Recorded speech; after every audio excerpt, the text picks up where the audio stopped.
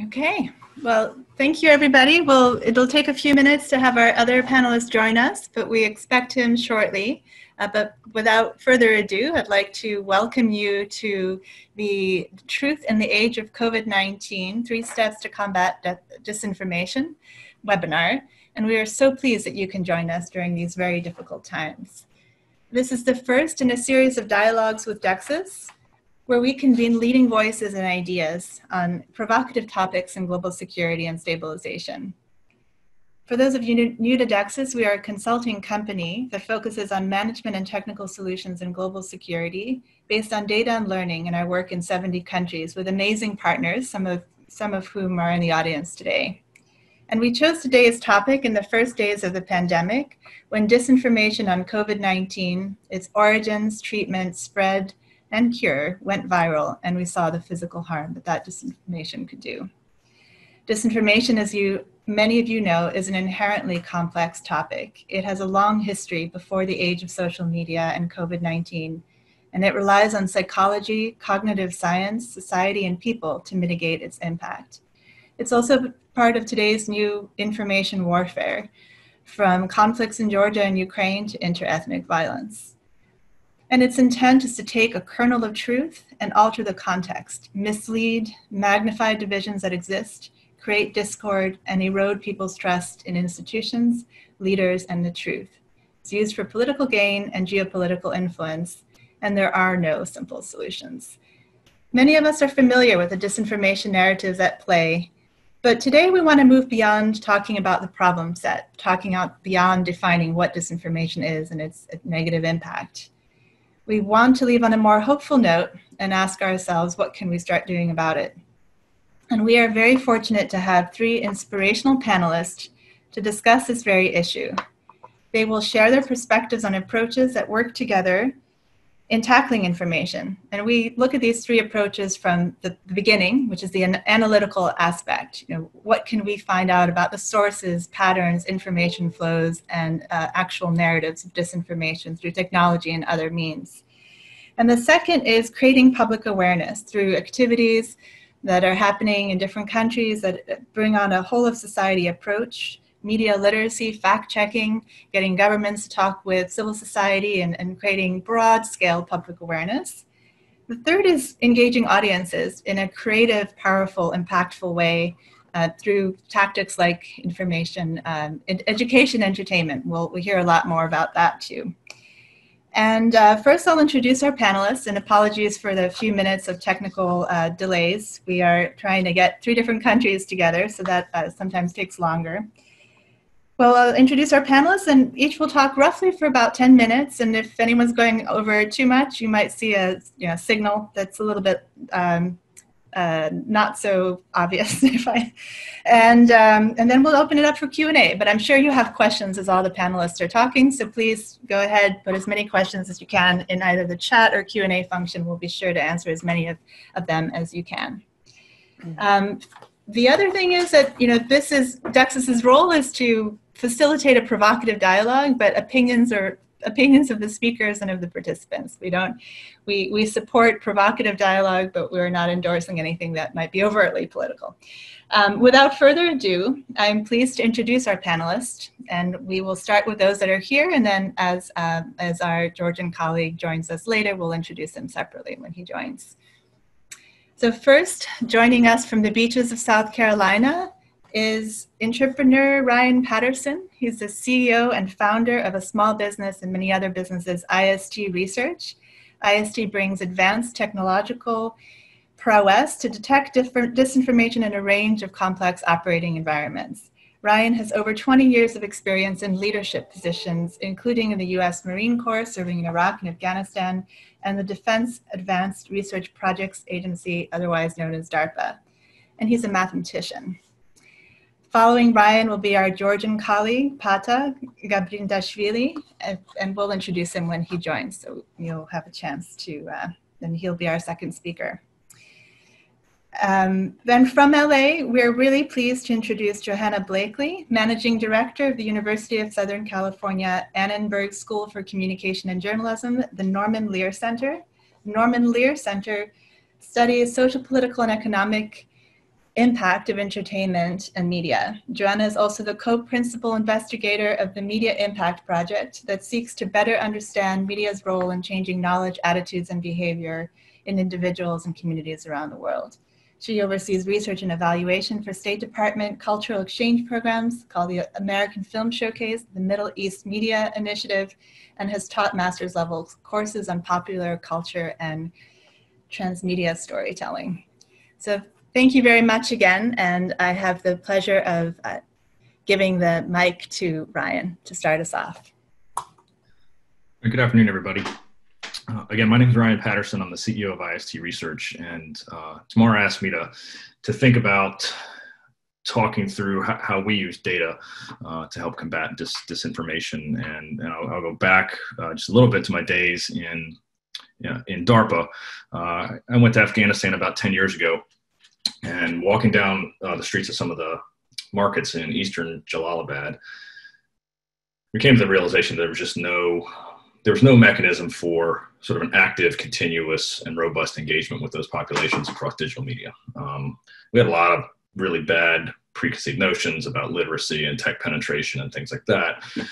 But that experience, I brought that back, and as I left DARPA, took those ideas forward as we ramped the company up. And one of the things that we were looking at was, what are those systematic measures? And so we've spent about the last decade working on developing a platform, and more than just a platform for us, it's a mix of technology and tradecraft is what we would call it, but it's the sort of the how you get a population engaged and talking and understand what's true, what's real, what's bot-like. And so the platform has three major components, and for us, the centroid of our design is around population engagement. And there's a couple of pieces of population engagement that are important for everybody to understand. For us, the first one is that you often don't continue a conversation on the same channel that you start a conversation on. Sometimes we've got to use folks like Johanna who have rich media content distribution mechanisms where big, thoughtful ideas can get out and then help people move from that modality to another modality where the conversation can continue. We're also real big believers in the fact that you've got to reach people on the technology they have in their pocket. We have seen, and we operate all over the globe, but there is a high heterogeneous population that uses very different types of technologies in different parts of the world. We've actually found that different people will use different technologies for different topics that they want to talk about. There are certain conversations that we will have in WhatsApp that we will not have in text message. If we need to get as secure as possible, we move over to Signal. But you find things like Line, Viber, GeoChat, WeChat, Telegram, and other forms of communication all over the world. And they're very regionally dependent and security dependent. Just think about your own model of who you talk to on what channels. And I'm betting there's very different channels you use for very different conversations. So we start with that process, and our goal there is to have both automated communications, so bot-like behavior to start conversations with people, semi-automated engagement where one person can carry on 100 different conversations, and then full human in the loop where a human can step in and pick that conversation up. And so for us, that's population engagement. We spend most of our time thinking in that place. But in the world of the information environment, you've got to quickly move into what we call social listening. This is the big media. This is what's on the surface of the web, things that are indexable, and understand how those things play together. This is looking at all of the social media, surface, deep, and dark web, and being able to collect information there at scale across a number of different keywords, people, voices, channels, discussions. We put the data science on top of that with our own content discovery, and those are places where you can help detect when a conversation has moved from an open channel to a closed channel, or when the conversation has moved off of written text onto pictures with handwritten text, and the ability to detect when things change rapidly. We bring all of those together, and there's a really interesting tipping and queuing mechanism that has to happen between the two of those. So for us, we can start in a place we've never been begin to collect on the social listening side of things, understand what the major voices are, understand what the topics that they're talking about, and then use that to design surveys and other population engagement techniques. And for us, bringing the social listening and population engagement together helps us fill gaps where we don't have information otherwise. So there might be a black hole on the social listening side that we need to go back and directly engage with populations. A lot of people say, well, how do you do that? Why will people talk to you? We've studied a lot of different mechanisms, sort of small micro transactions to get people to do a survey. But we found that the world's population is a very participative group, and they will jump into a conversation and they will talk about things that are meaningful to them. And you can harvest and pull those two things together in ways that provide you interesting insight. So like everybody probably on this call, as the COVID pandemic began to emerge, we were really interested in how could we use our platform and our techniques around the world to start to get at things. And just to give you some idea of scale and scope for us, we started off and I just challenged the team, like, I want to see how many people we can reach in the shortest period of time and get to a place where we start to get at some understanding of what information they're getting and what misinformation they might be getting. So we spent 5 days. We received 300,000 responses from 40 countries in 8 different languages to a 25-question survey. And we looked at things like what medications are they using, what comorbidity is there, what health education are they receiving in the process, and various other conditions related to the COVID-19 breakout. That entire mechanism of 300,000 responses cost us end-to-end about $9,000 to execute. We also do some work in counter-human trafficking, and we wanted to look at what were the impacts of the virus on essentially overseas Filipino workers. And so again, we were able to touch 6,000 overseas Filipino workers in Saudi Arabia, Kuwait, UAE, Qatar, Bahrain, Oman, and others to understand what was the impact of the virus on them. And then we went to look at domestic violence in South America. And so 10,000 responses from Ecuador, Brazil, Venezuela, Peru, and other South American countries, trying to understand what was happening. Were things we were seeing in the media true to things that we could get directly from the folks on the ground? So for us, we then get into, what does this mean for the larger disinformation fight? How do we get into a place and become robust participants in countering disinformation? I say this all the time. It's one of sort of the soapboxes I stand up on right now. For the United States, policy is the biggest hurdle we have to actively engaging in the disinformation campaign. We're allowed to sit and listen and say things like, that's disinformation over there. Look at these channels, look at the bot-like behavior. Here's where we are. We've tracked these back. We've connected these to these voices. We know these are foreign malign influence. But we as a nation have such a hard time proactively getting out and countering that, or getting ahead of disinformation campaigns in a broad way that would bring in sort of all of these tools and techniques together. Again, we are conducting campaigns for our federal customers all over the world every single day. I'm not at liberty to talk through exactly who all of those customers are, but we do have defense and states, other government agencies, and some nonprofits and others that we work with around the world. We've got technology, sort of our technical pieces stuck into countries, 30 different countries right now, and some of the hardest to reach places in the world. So think about the hardest places you could probably send a message. There's probably one of our Pulse Gateway phones sitting in that country doing things. And again, we're starting to see information-backed actions occur all over the world because of these kind of things.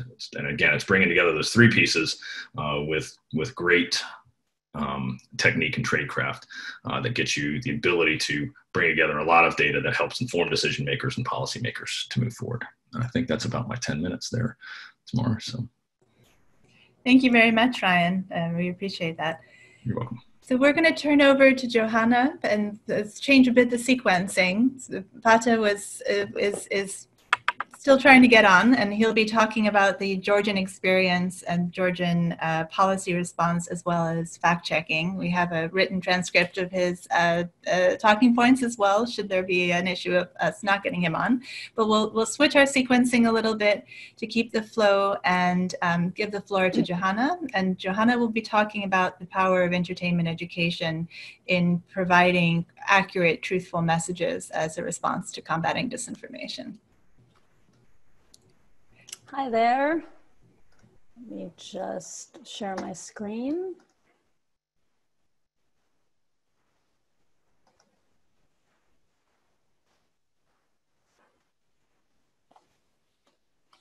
Can you see that okay? Yes. Trying to make it full screen here.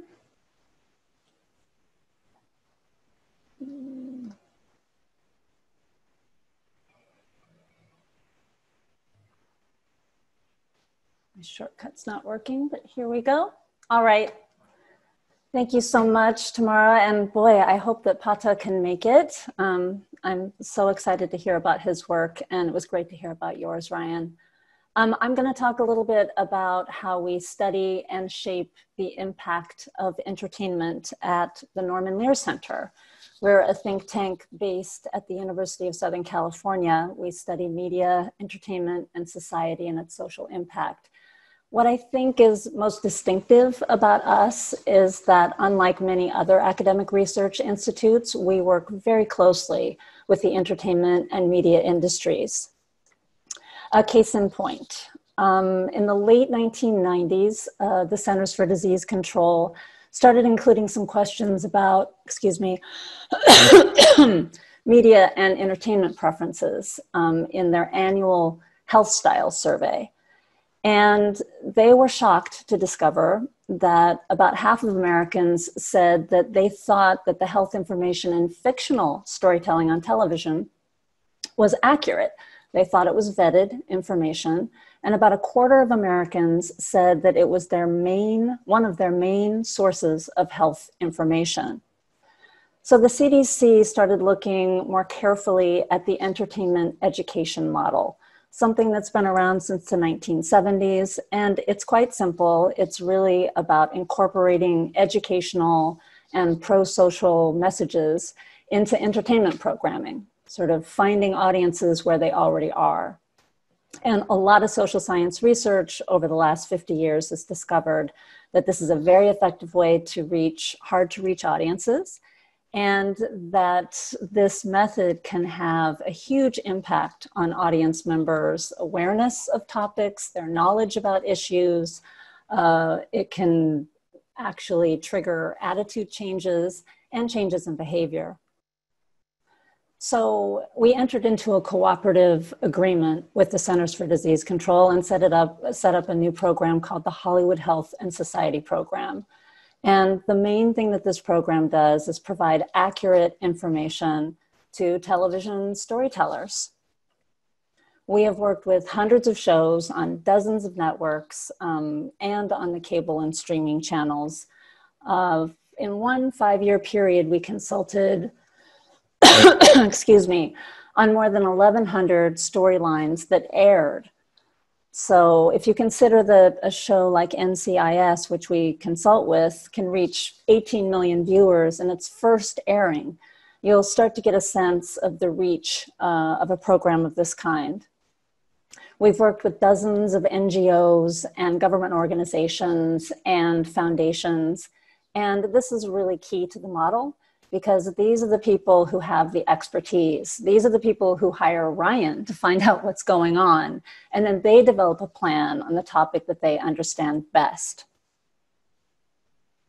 We have lots of different activities, but primarily we do briefings and consultations, often one-on-one with television writers.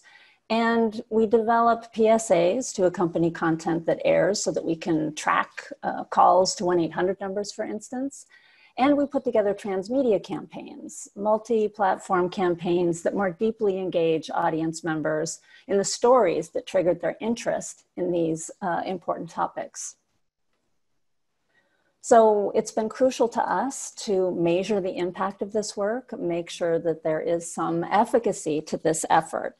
There are decades of research, as I mentioned, using social science tools to do this. We also have incorporated all kinds of new technology to associate media exposure directly with a change in knowledge, attitudes, and behavior. Quite often we do some combination of a content analysis of the media messages, an analysis of the media analytics, which include engagement metrics and reach metrics, obviously. And then we perform pretty complex survey research. This is highly targeted research. Excuse me, allergies. We often construct comparison groups in order to take into account self-selection bias, which is the main problem when you're trying to do media impact assessments, trying to make sure that it was really this piece of entertainment that is correlated with a shift in knowledge, attitudes, and behavior. We also do experimental studies, we conduct interviews, and we do focus groups. A key aspect of our survey research is ascertaining to what degree audience members have been transported by a story. It turns out that this quite often is the crucial factor in positive outcomes. One quick example is this episode of Law & Order SVU, where this character, Nardali, in the upper left, was seeking political asylum in the United States from the DRC. We found that people who scored really high on our transportation scale were far more likely to support foreign aid, to have conversations about global health after they saw this episode, and also to know a lot more about immigration and asylum policies in the United States. In 2012, we established our Creative Alliance for Global Health and Sustainability. We had operations in India and in Nigeria, and we've just started working in Colombia. In India, we work with the Asian Center for Entertainment Education in Mumbai, and we have consulted on hundreds of storylines over the years, including one on this show, Hamari Sister Didi, which is a nighttime soapy airing 6 times a week, which is exactly the kind of show we like to work with. We consulted on a lengthy storyline about the pentavalent vaccine. And as you know, in that part of the world and in many others, there's a lot of disinformation about vaccines out there. And so we were really excited to see that over time with regular viewers, we saw steady increases in the understanding of what the pentavalent vaccine protects against. We've also worked with Nollywood workshops on the ground in Lagos. There we consulted with television shows, of course, and held briefings, but we also co-produced a film for the first time. This is a film about sexual violence. It had a very broad viewership. We distributed free DVDs, which is the thing to do in Nigeria. And we were able to administer a large-scale survey, finding that viewers of the film were very likely to have quite different attitudes from the norm about the acceptability of sexual violence in Nigeria. In 2013, we set up the Media Impact Project, which really takes all of the learnings from the Hollywood Health and Society program and extends them to not only fictional television, but to documentary film, feature film, and to all forms of news programming. One study that we conducted was on the feature film Contagion, which of course has experienced a resurgence in popularity recently.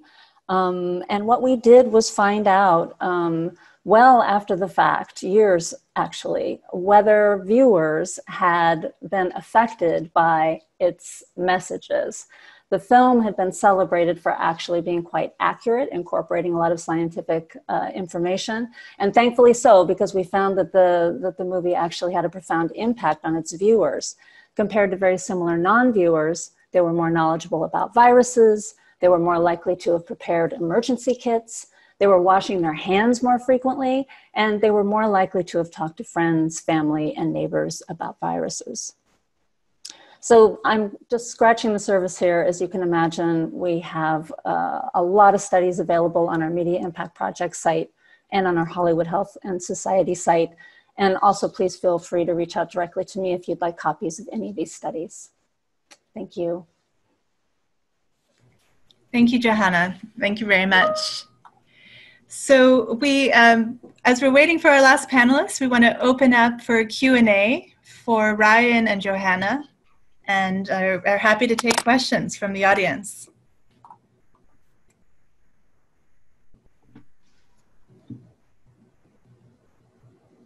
But I think you'll have to type them in the chat function. Yes. So everybody, if you could put it in the chat function or the Q&A, right, since everybody is on mute. Yeah. The Q&A is a great place for those questions. We have one already. Okay. All right, here's a question for Ryan. Outside of COVID-19, what do you anticipate as other trends that might be influenced by disinformation, and how would you see that they might be impacted by what we're learning from COVID? What other trends are being impacted by disinformation that have a geopolitical influence? Yeah, they're right in front of our face all day, every day. Today.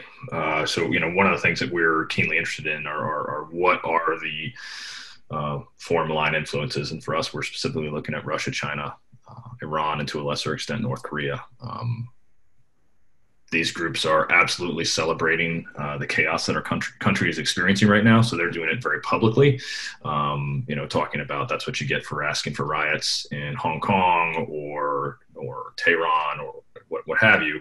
But what we see are the sort of the lower level, softer side of influence inside of our own conversations, right? So things are happening there. We are seeing information being pushed into dialogues that then further separate sort of what would we consider the two sides, right? The split screen on the news of two people yelling at each other. And so we're seeing that all over the place. The next strong point for us is going to be the election and the election meddling. We witnessed it in 2018 during the interim. We're brought to bear to sort of help with proactive messaging back into certain areas. But that's going to be the other area where things are going to play out in a big way. Thank you. A question for Johanna. What is being done by the Center to address COVID-19 via mass media?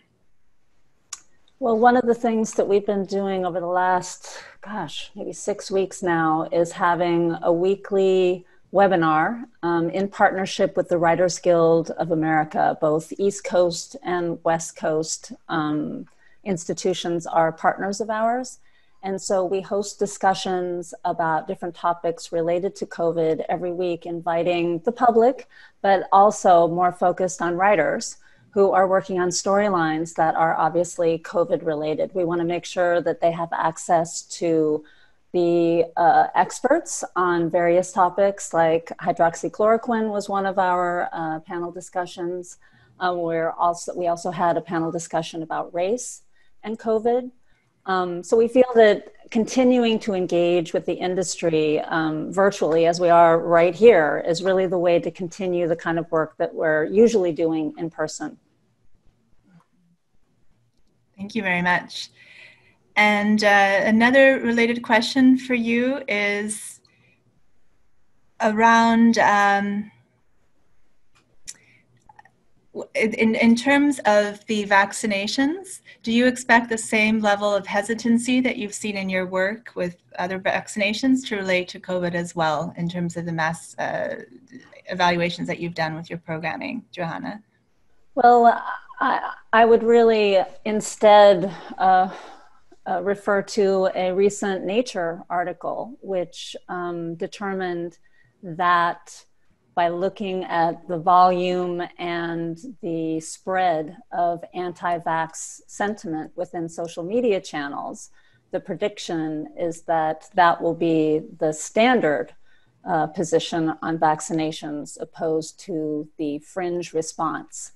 So I think scientists, social scientists, and social media network analysis people are making it very clear to us that this is not just a fringe problem, but something that is very much entering mainstream discourse and affecting wide swaths of people. And so we see it as an absolute priority to address in storylines with entertainment shows and obviously within news programming as well. Great. And one more question for you, and then we have a couple for Ryan. So how much research, Johanna, does the entertainment industry do before releasing new series or movies? And what is the incentive for them to work on that type of work for the fact-based evidence assessment and to put out more factual information? What's their motivation? That's such a great question. And it's really changed over the years, I'd say. Early on, we were really aided and abetted by medical professionals who happened to be working within the entertainment industry. So the showrunner of ER, for instance, Neil Baer, was a medical doctor. And so he was really very influential in letting other showrunners know in Hollywood that we could be a really valuable resource in getting storylines right. And as you can imagine, writers don't like to get things wrong. And so if they can get the information and if they can turn it into something that's dramatic and engaging, they're more than happy to include accurate information. I must say things really shifted further in our direction when social media became something that was very widespread. It became much easier for people to call out shows for misinformation and inaccurate depictions. And so I think there was more pressure on the shows to actually get these storylines right. And I love it that social media has really been responsible for a lot more accountability within the industry. And also I must say, there are personal reasons that people on TV shows will really engage in a long form storyline about a health topic, for instance. Sometimes all it takes is for a showrunner or a writer to have a personal experience with breast cancer, for instance, and that can turn into a 9-month storyline on a soap opera. So there are various reasons. We also give awards to shows that do a really excellent job at showcasing a health issue. And so there are some incentives as well for recognition within the community for really doing a public good on the public airwaves. That's great to hear. So for Ryan, what bot-like behaviors or lack of human behaviors are most indicative of automated or semi-automated campaigns online? And have you seen that change over time? Yeah, there's absolutely a global cat and mouse on bots and spam and things like that. So there's a couple of things that we look at. One of the things we do is we collect all the metadata that comes from any one of the platforms as it comes in. And many of the platforms will talk about what, sort of where that message entered the IP space. And so, for instance, Twitter has if you look deep in a tweet and all the metadata, you can detect what did this come off of? Did this actually come off of an Android phone or an iPhone or what have you, or did it come from a media service? Right? There's all kinds of media services that allow you to automate tweets as they go out, and that's very easy to detect. Behavior. The other thing, one of the other key pieces here is looking at sort of the networking and shared text homologies that go between things. In our early counter-human trafficking work, we use this to find sort of organized groups inside of ad postings or forum postings where very similar language was being used, and we could get similarity scores on those and understand which ones are likely tied together. We are absolutely seeing the behavior change, right? I saw 3 years ago a rack of probably 100,000 iPhones in a basement of an organization in China that were being used to actually have the message leave from a phone, from an actual device to prevent some of those kinds of things. We have seen with some of our larger campaigns, organizations like WhatsApp and others have very hardcore counter spam technologies. We will see some of our campaigns get shut down really quickly because from WhatsApp's perspective, it looks like spam. And for us, as we try to counter things, some of our customers just like to shout by a different microphone, right? That's been a thing that the microphone's been around for a long time, bullhorn and all that. And sometimes they just want to use a different medium, but continue to shout. And what we talk about is being able to engage. One of the reasons we talk about population engagement being a two-way thing is you get to engage with those things. And then as you're putting out messages, either automated or semi-automated, people have chosen to enter into the conversation. Great. And another question for you, Ryan. In the work that you've done and what you're able to discuss, when you've used the data and provided it to a customer, have you seen any early successes of counter narratives working in after your social listening? Yeah, so we've got customers of whom we don't share their data. We've got customers who are very happy to share data, and we've got customers, and we're our own customers sometimes, and we will go out and do things for us as a mechanism to experiment with new techniques or new technologies, or just because it's part of our mission of protecting human security around the world. And so sort of the sharing and what can happen from that depends on who that customer was. Very specifically, and I think my colleague Chris White at Microsoft would be happy with me saying this. They asked us to come in and start looking from a social listening perspective on COVID at both misinformation and disinformation, right? And there is a big difference between the two of those, but they can have the exact same outcome. Just somebody sharing the thing that their cousin shared with them, and that becoming a thing, and they're what we call a boundary spanner, right? They're a group that goes into a larger other subgroup of talkers. Those two things are always present. The disinformation work that we looked at focused on those countries that really try to control the internal narratives of their nations in ways that we in the United States prefer not to do. So we think it is easy to detect, and we have seen one specific customer who is absolutely changing the way they reach out based on things that we're seeing come back in. We are finding folks willing to now realize that the full spectrum of the information environment is required to get after some of these problems. Great. Another question here for both of you is, how effective are volunteer networks who flag and monitor media for disinformation? What is the role of those networks, if any, in the work that you do? The human side of fact-checking on different social media. I'll speak from IST's perspective. So we think the idea of volunteers or citizen monitors or those that will come into this process are instrumental, right? There are things that come from many eyes looking at a problem that you can't get from just data, right? There are small, nuanced, locally regional messaging that happens that sometimes computers still really stink at picking up. You look at one of the things I always look at is sort of the security and the security software development side of things, right? They use volunteers all the time to hammer at their technologies, and those that are written in an open format like Signal, right? So they publish all of their code. They ask everybody to look at it. They take that feedback. I think could be a model that could come back at the disinformation campaign. One of the things that concerns me here in the United States is the disinformation, fake news, all of that ends up becoming immediately politicized, and it's one side or the other rather than people actually looking at facts. So I think that's a problem yet to be solved. Okay.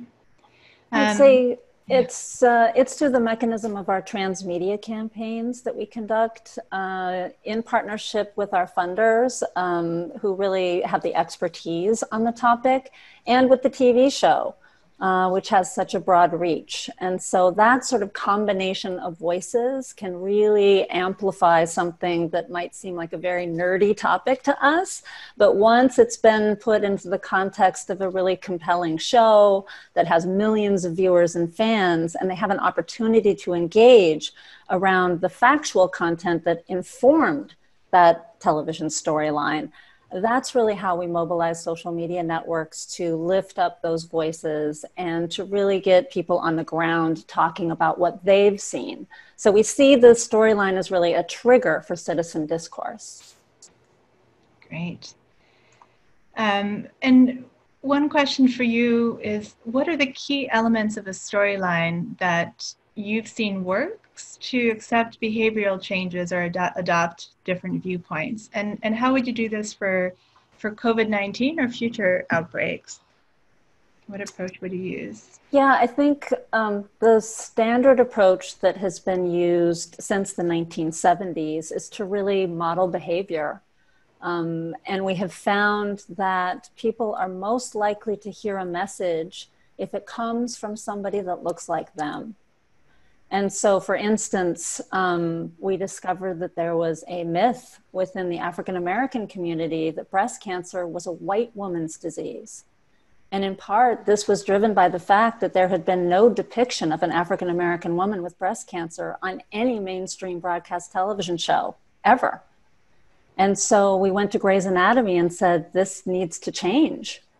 And it's that kind of relationship between people who are looking for information about their own lives. Some people are just not necessarily represented in these storylines. And once they are, it can have a very profound impact on their lives.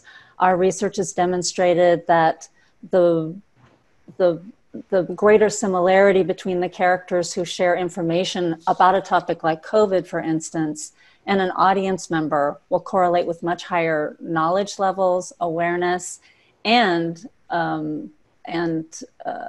the behavior change that really is the primary result that we like to see from these health interventions in particular.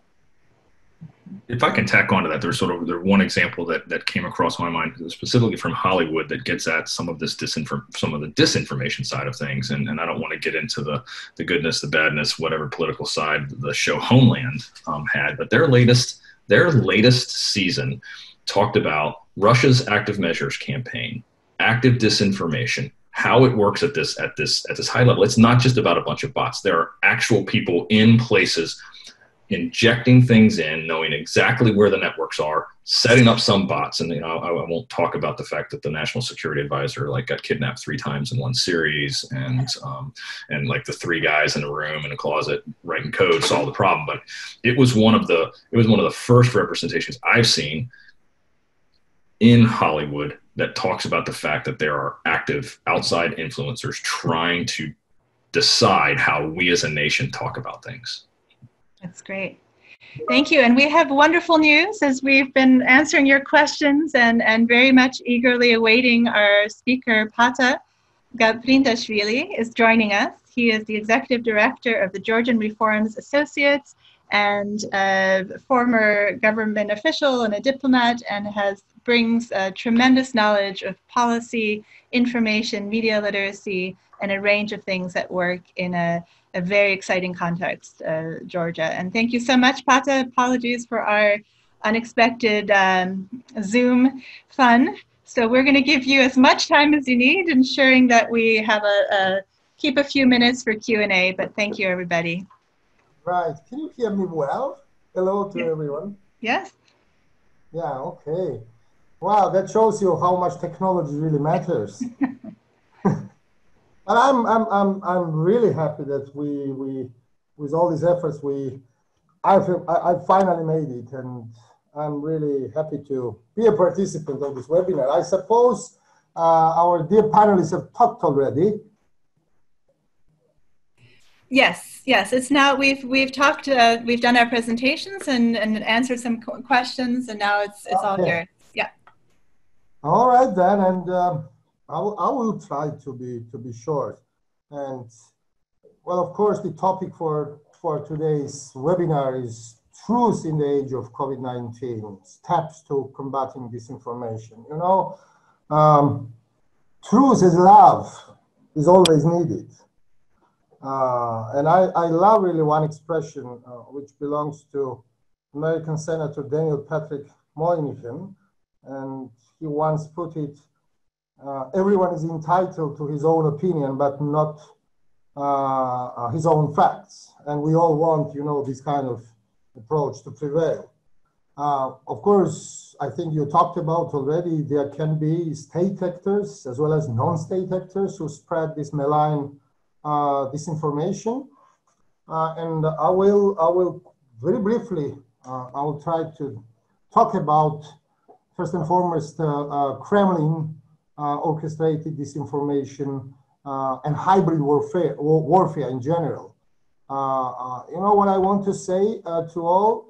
That past several years, the Kremlin has come under increased attention, of course, for its hybrid warfare against well-functioning of the Western liberal democracies. But the issue is this, when the global attention was almost stuck in the blunt axis of fake news, Kremlin was already sharpening it further, its hybrid warfare toolkit, including disinformation and propaganda. But still, this very term hybrid could be still puzzling to some. And let me give you a quick flavor, of course. The current hybrid warfare entails disinformation operations that might be continued with cyber attacks and cyber attacks with green man invasion or all those in combination. And that is what happened, for instance, as we all know, in Ukraine in 2014, when we saw a coordinated disinformation, then the cyber attacks on the electricity network, followed by Spetsnaz occupying buildings in Crimea.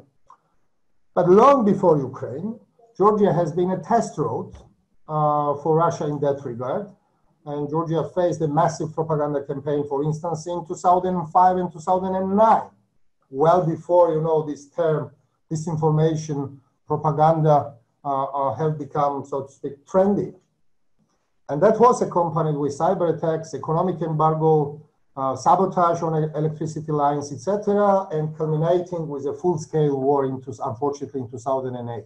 Therefore, it is important to look at the threat of disinformation not as an isolated phenomenon, but rather in a wider context of Russian hybrid warfare, where the information operations represent just the tip of the iceberg.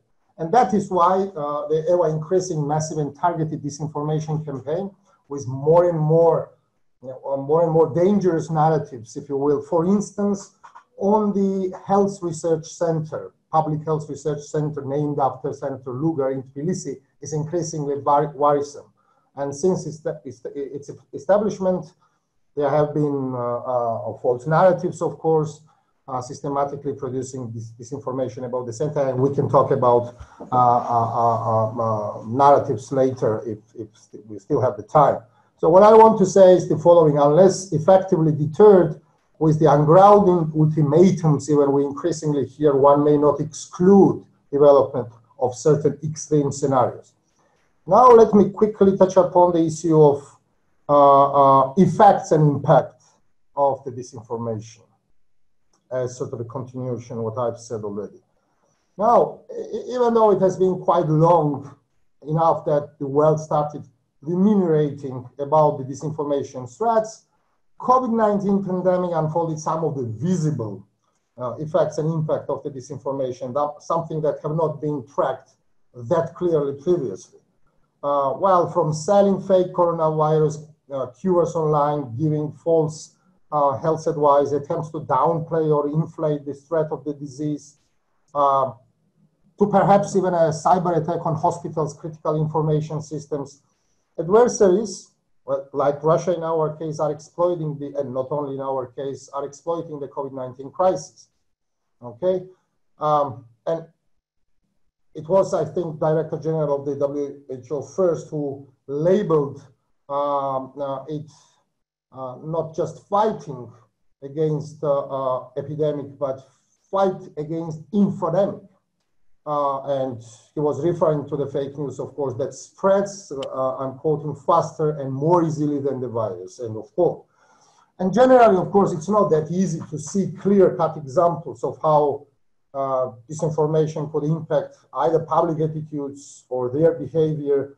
However, COVID-19 accompanied disinformation have resulted in setting 5G towers on fire, having incentivized people from either taking false medication. For instance, in Georgia, it could be the case in other countries as well. Some people drank hot water as a treatment to the COVID infection and therefore burnt their esophagus and throats. or not obeying the hygienic rules, of course, due to the conspiracies that portray coronavirus as a fiction. Now, very quickly, a few words about fact-checking, most importantly about fact-based messaging and policy dialogue. COVID-19 infodemic has also clearly shown, of course, the importance of truth in general and of the fact-checking activities.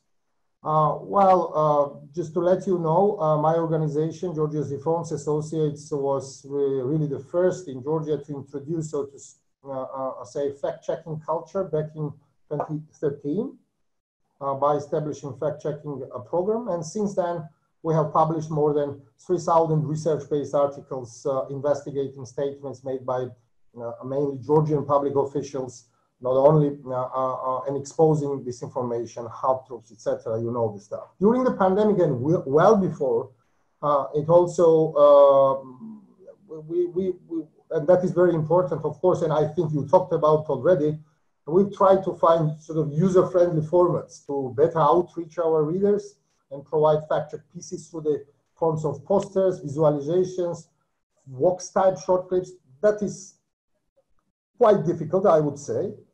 And some other means as well. Our activities have, of course, two main targets, and that is political elites, so to speak, and we try to make them more accountable to the citizenry, and secondly, the public in general, and we're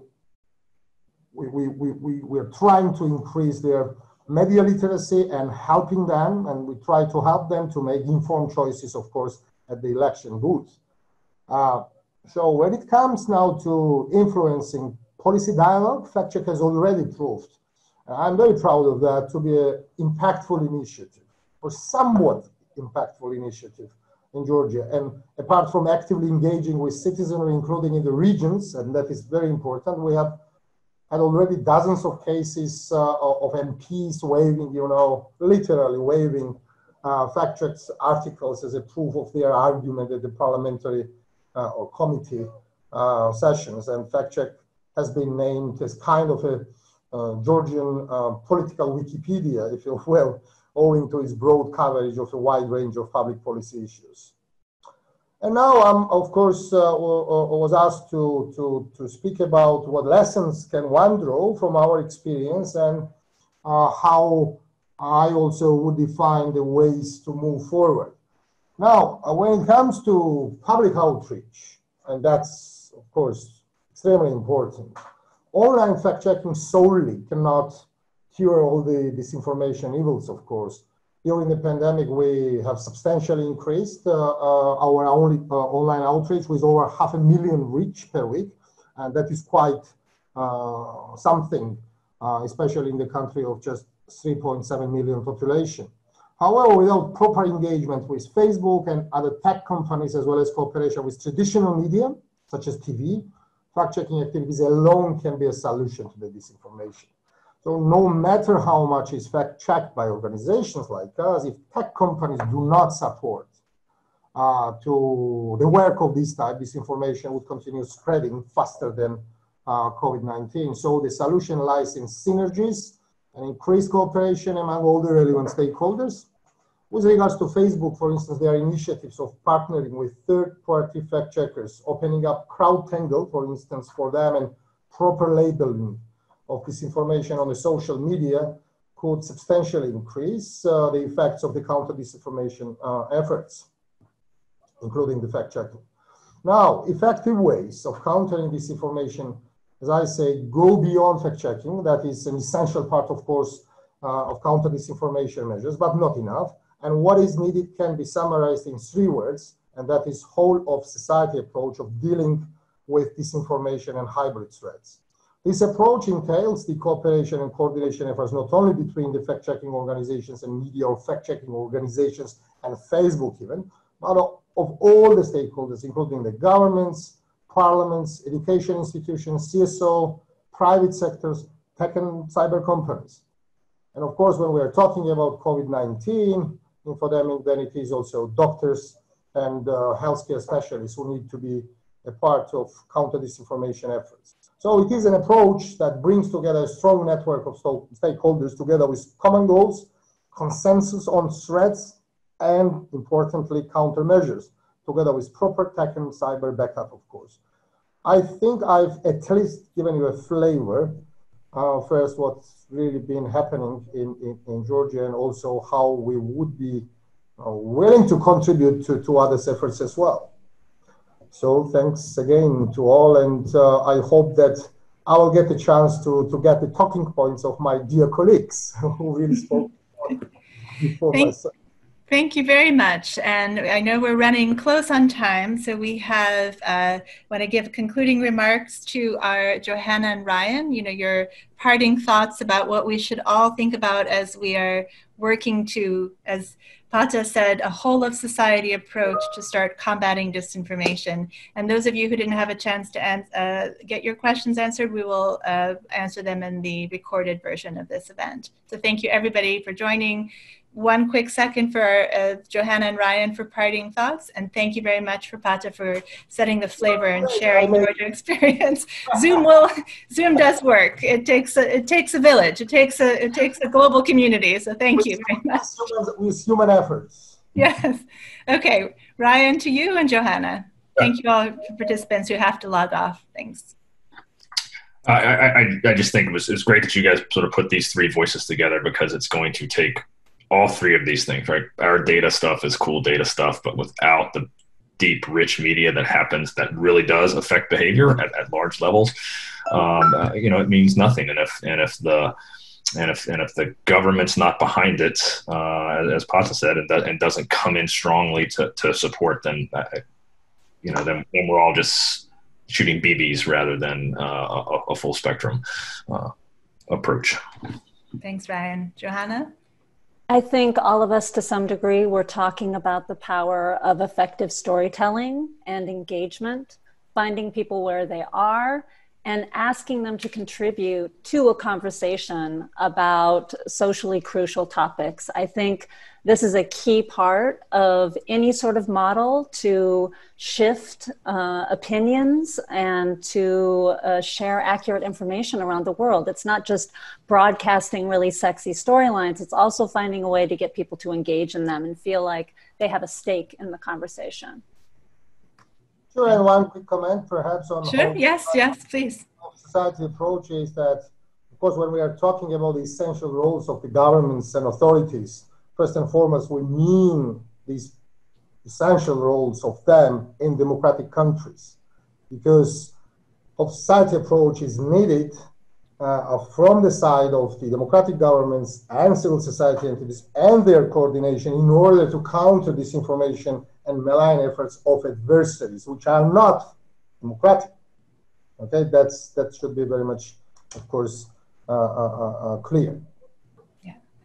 So as our panelists and the audience has provided us great content to think about on when we are looking at how we can combat disinformation. It is an integrated approach. It includes data analytics, it includes storytelling, and it includes really understanding the motivations and social science of our communities and cultures, and working to promote those values that we all believe. And I really appreciate everybody's patience with our technology. This is our first dialogue. We hope to have many more.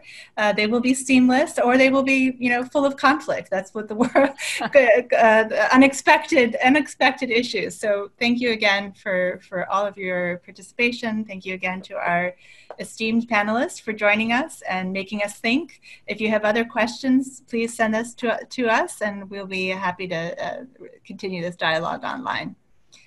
Thanks, everybody. Bye-bye. Thank you. Bye-bye. Thanks.